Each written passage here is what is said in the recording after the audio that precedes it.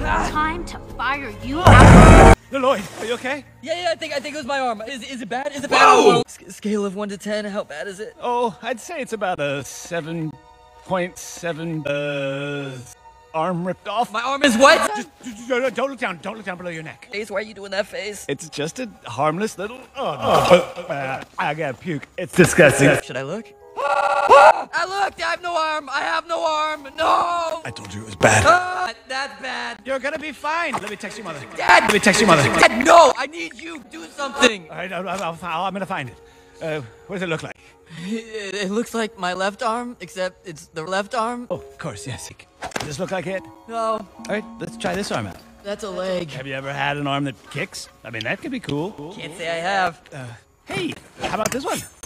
That's a sword. That's a sword. Oh man, to have a sword arm, that'd be sweet.